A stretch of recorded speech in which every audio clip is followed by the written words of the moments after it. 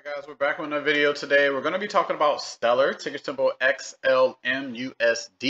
I'm going to be showing you guys two very important levels. Okay, so far it is looking good. This could be the movement higher that we want on it, but it still needs to break and very important, really like two levels to be honest with you, on that upside for us to really want to trade on the upside. For right now, we really just have to be mindful. We just have to wait because as you can tell, since like June 13th, it hasn't really done anything, right? Kind of just been stalled out in here.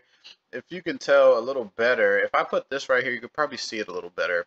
You see that right there, right? So really hasn't traded out of this range. I mean, it got up here a couple times, tried to break out of it a little bit, but always came back down to a median of about 11 cents. 0.04 in that area, always came back down to trying to get up there to that higher end again, but now it's pulling back again. So we're going to go over some key levels on XLM that need to break first to trade on the upside, and if the level on the downside breaks, that could be some danger. So make sure you guys smash the like button, subscribe if you are new. Also, make sure you watch the video before this one on Dogecoin. I posted a video on Dogecoin right before this one. Make sure you check it out. I give you guys key levels on that video. So with XLM, first, let me put a level. Where's that line at? So I'll give you guys a level on the downside. We actually have about two levels that I'll give you guys right now. The first one is a support right around 11 cents 14, 11 cents 15. That is a support level. Okay, once this support level breaks, I'll actually just give you one level because I don't want too many levels on the chart so you can have your focus more. But first support level is right here. If this support level breaks, that's when we should stay back because it might be one to pull back a little bit lower, right? We want to be getting in when XLM actually shows pressure to go up, right?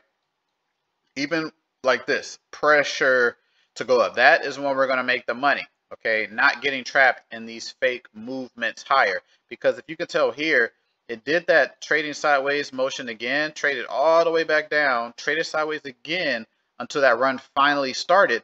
But as you can tell with this run, it started breaking those resistance levels to go higher.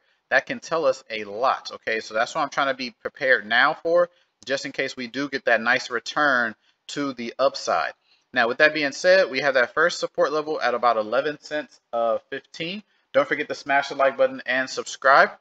That's the first level. And on the upside, we have a resistance level at about, I would say, 12 cents 18. 12 cents 18.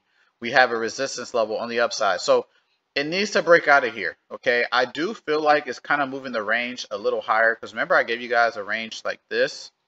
I feel like the range might be moving a little bit higher into here, into this type of area here.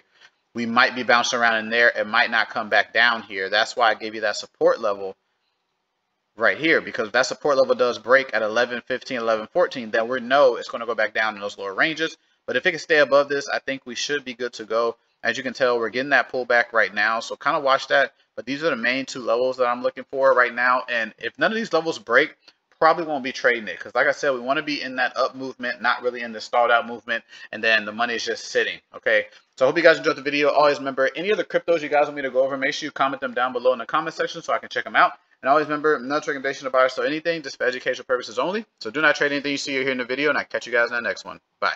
Make sure you guys don't forget, make sure you come follow me, will.knowledge. Let's get me over 1,000 followers. Come like some photos, comment. Let me know that you came from YouTube. Follow me on Instagram, will.knowledge.